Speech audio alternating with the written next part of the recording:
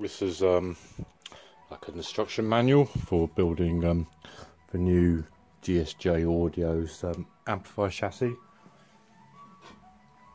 It's a modular design.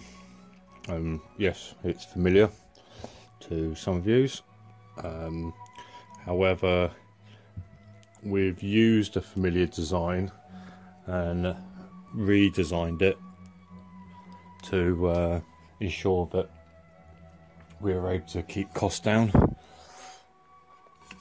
from the point of view of you, the customer. As you can see, it's anodized aluminium. We've kept to the colour scheme, which again is familiar. Just to make it stand out a bit, as you can see, I'm putting the base plate on, which adding the base plate to the heatsink. When I say it's a modular amplifier, what this means is you should be able to go on our website and you can choose your modules, choose your op amps, choose your binding posts. Hopefully we will be offering DSPs, the PSUs, and it is going to be a plug and play, as it were, DIY amp.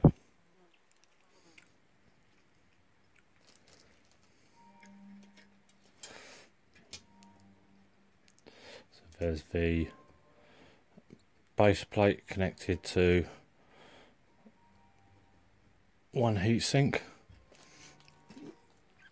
I don't do things, I don't screw everything overly tight, because sometimes you need a bit of movement, and I'm not overly a fan of impact drivers because the chassis is aluminium.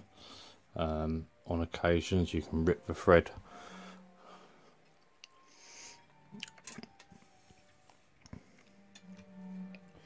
Part of the point of modular build, and what we're trying to come away from is where you have to drill, tap, and do your own threads. We want to make this as simple as possible. So you choose your chassis, you choose your requirements, you can even use your existing modules, and quite simply you just fit it in.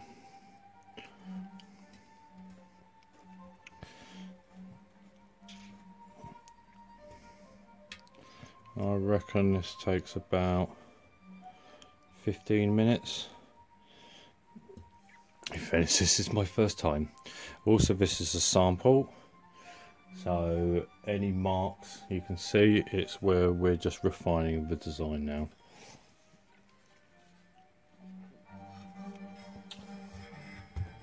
Where everything is flush, see it's flush there, that's the front, and where it's got the curve back here, that is the back.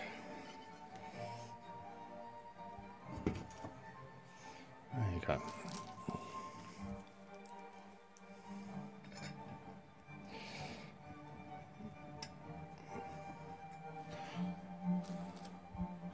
So this is the back plate. It's got 8 screw points, 2 for each heatsink, 2 for the base, and 2 for the top.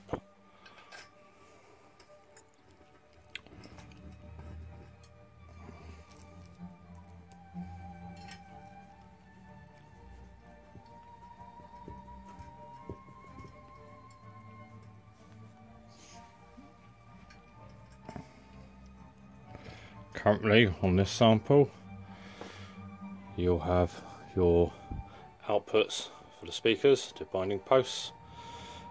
You have your inputs, which are XLR, power, and here for an option would be the speak on output for the speakers.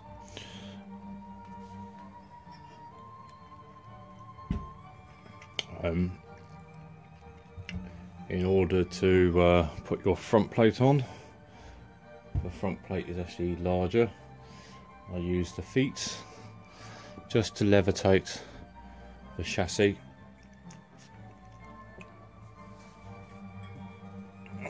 Like that. And with regards to the front plate, it has handles. You will be required to put the handles on first.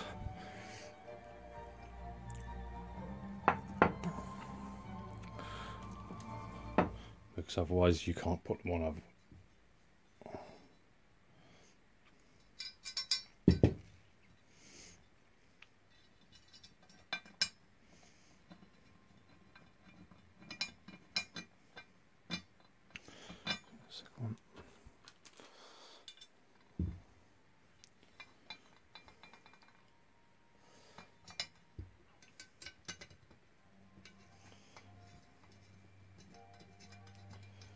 This current version is just been designed to use with Pascal amp module, new Class D module, as well as Hypex. Not the complete range of each brand, but a large enough option. But as I said, once we've finished playing with this sample, or doing continuing with our design, hopefully this chassis will become universal to all Class D, or most Class D amp modules.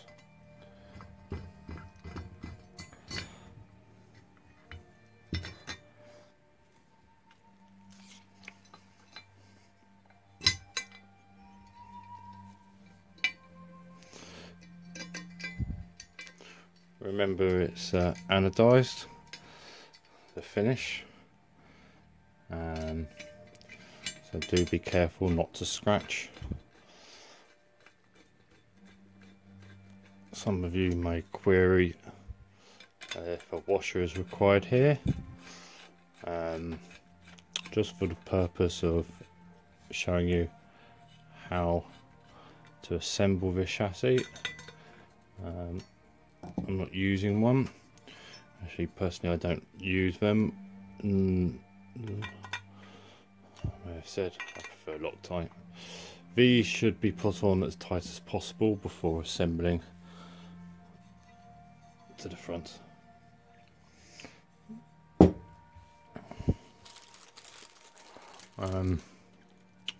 You have an option of using the Allen key, which can be difficult because the screws are actually tucked behind the handles. So I use a bit, which is generally for impact drivers, and you'll find that it's a simple solution.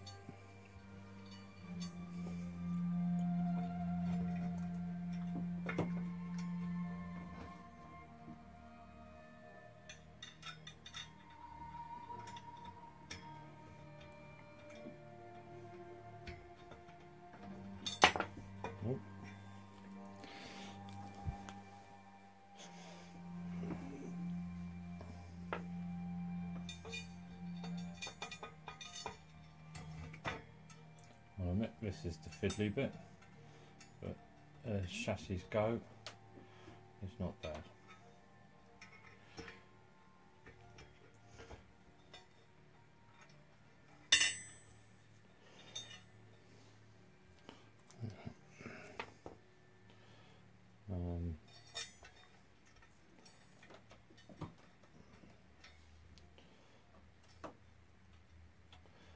This isn't your standard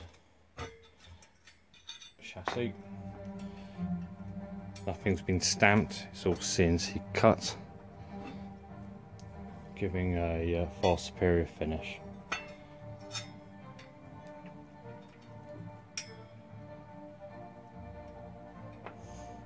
That's done.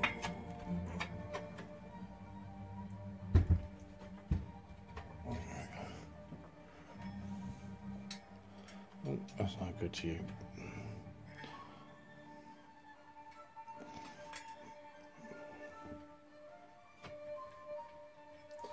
Back down again just so you can see. There you go. A bit of a play. As I said, try not tightening everything up, just so you can got a bit of wiggle room. There you go.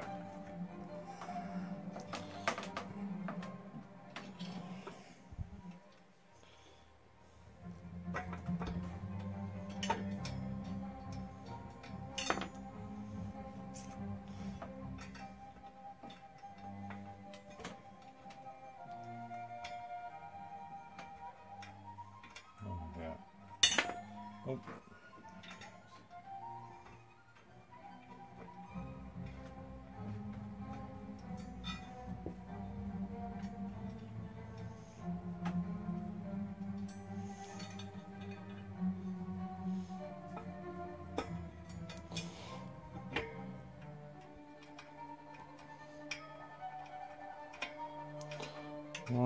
Right, yeah.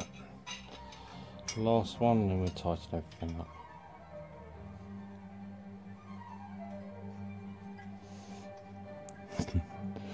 For those of you who've continued to watch me, thank you. I'll probably fast forward this on the final edit.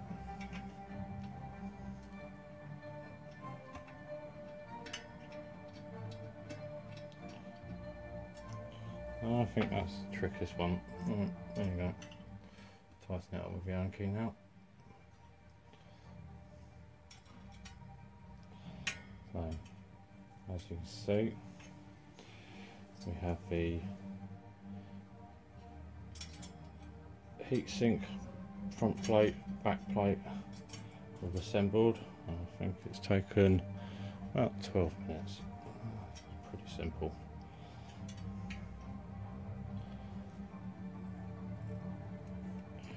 There we go. So final tightening up.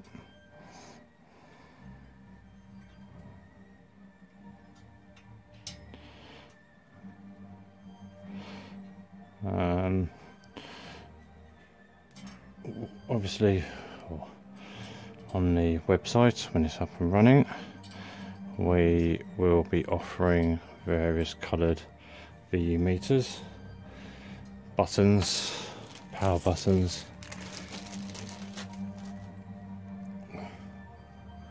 Now, initially there may be a limited range of colours, but hopefully they'll expand over time. Okay.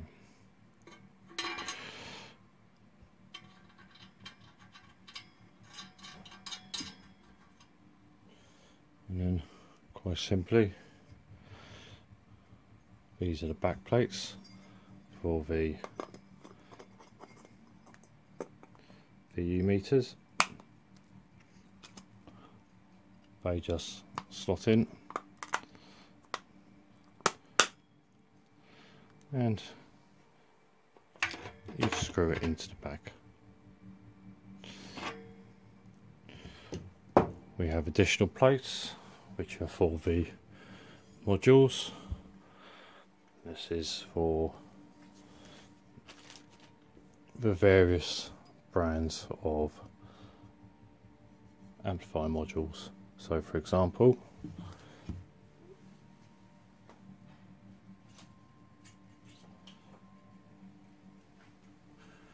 you have new Class D, you just mount it on and off you go. Or if you're a fan of Pascal, you just mount your module and stick it to the inside.